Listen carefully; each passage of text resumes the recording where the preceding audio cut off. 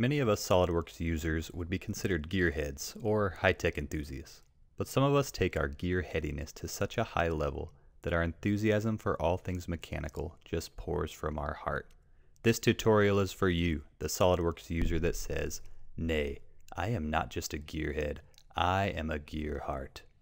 In this 4-part series, we'll be building a functional geared heart pendant using mostly essential SOLIDWORKS features, with a few unique part and assembly features sprinkled in. Stay tuned throughout the series to see how this unique reversible design comes together. We're going to design this assembly around some existing gears in a single part file. Let's start by inserting existing parts into this file. We'll go to Insert, Part, and navigate to the 1.25-inch gear we want to design around. The Insert Part Property Manager gives you several import options. You can choose to include as much or as little information about the part as you'd like, including all of the planes, axes, sketches, etc. used to make the original part.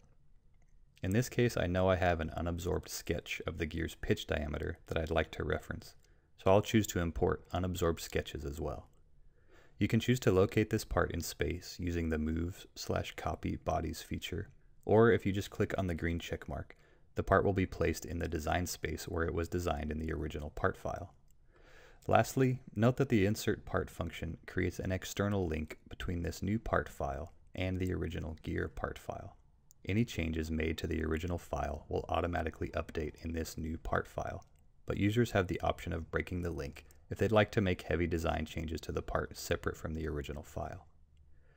Now let's insert our 0.5-inch gear following the same procedure, making sure we choose to import the unabsorbed sketches again. Let's use the Move/Copy Bodies tool to move this smaller gear into place, which first requires a reference sketch. We're going to move this gear up and to the right on a 45-degree line, making sure the new position places the two pitch diameters tangent to each other.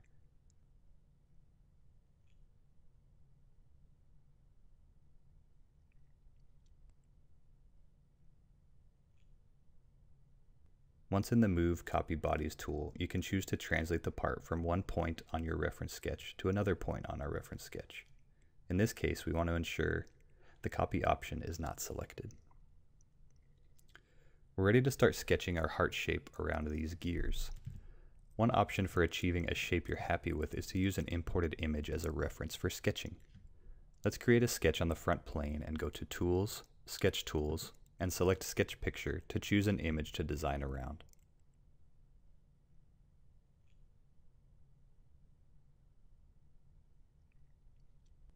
I'll start by visually resizing and moving this image into place.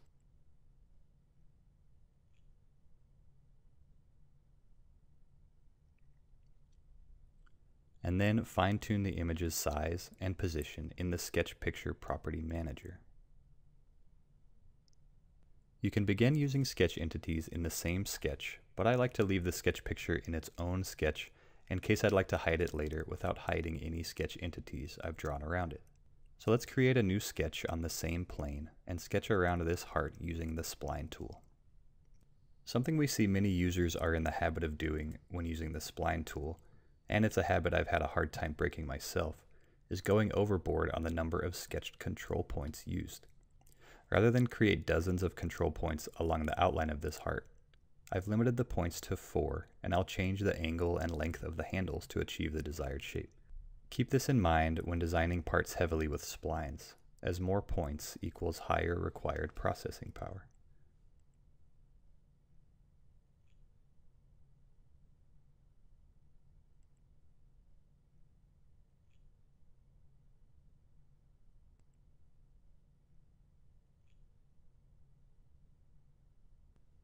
Ensure the endpoints of the spline are vertical with the origin of the part, so we can mirror this shape around a center line to wrap up the sketch. Now let's create an extruded boss of the heart, 0.125 inches thick, ensuring the Merge Result option is deselected so it does not merge to the gears. Let's hide our sketch picture and just soften up these sharp edges with a 20/1000 of an inch fillet.